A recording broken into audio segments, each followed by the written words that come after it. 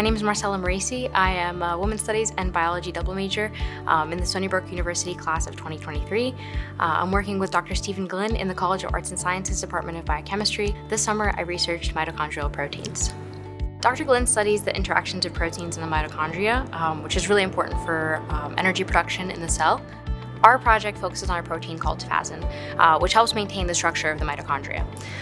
When it's mutated, tafazin can cause a disease called Barth syndrome, which results in severe impairment in the body and an early death. So we're primarily focused on understanding tafazin's mechanisms.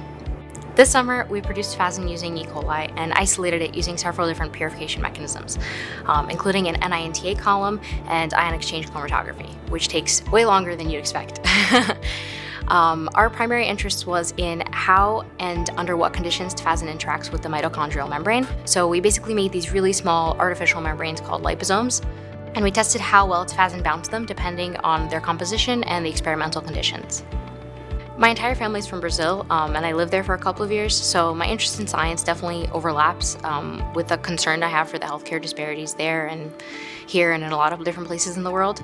And I would say that a lot of the innovations that happen in the molecular world tend to impact healthcare and are definitely a step towards more affordable healthcare. During the semester, you have these short gaps of time to be in the lab, so it's like 2 hours there, 3 hours here, and it's just really not enough to learn at the rate you'd want to learn. So being a Velay Fellow has really helped me immerse myself in this project and become comfortable in the lab environment. I plan on going to medical school, and I'm really interested in endocrinology, and that field in particular has a huge biochemical foundation and makes use of a lot of the techniques that I've been using. So hopefully in the future I'd be able to not only be in the clinical setting, but also in the research setting and be able to use everything I've learned.